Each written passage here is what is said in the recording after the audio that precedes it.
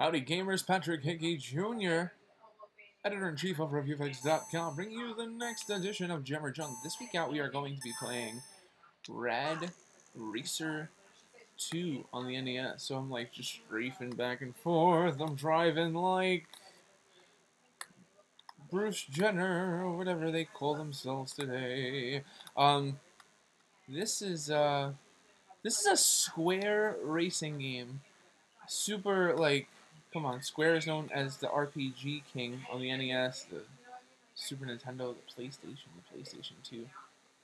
Later on, they merged with Square Enix. But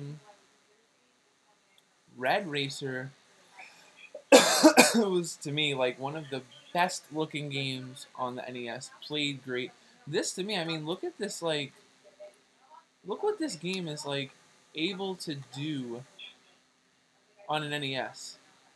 Look how fast the screen is moving. So, like, I mean, I had never, ever...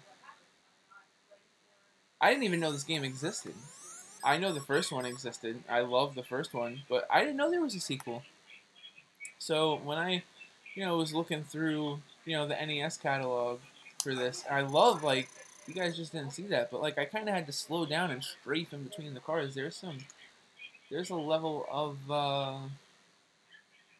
strategy and precision needed for this. This isn't like one of your old school, like, crazy racing games where you're just like, holding on. I love that, like, I'm being asked to let go of the speed a little bit. Like, the control in this game is actually really solid. This feels good, you know? So, I like the sound effects. I don't like the tree I just hit, but what are you going to do about that? I'm not a racing game guy, away from like the original Ridge Racer, like Mario Kart and stuff. I like some of the Need for Speed, Destruction Derby. Maybe I am a racing guy. There's a lot of racing games that I do like. Um, I'm not. I'm not doing it now though. I think I'm done.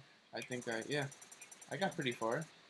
I didn't reach the goal, but just like one lap in this game. Look at that square. See, 1990 square. Just one little lap in this, and this is definitely a worthy game to your collection, especially if you want a racing game that's a little bit different and plays well. I mean, this, I wouldn't say it's Outrun, but it's got half the power, and it's got a great score, good sound effects, controls great.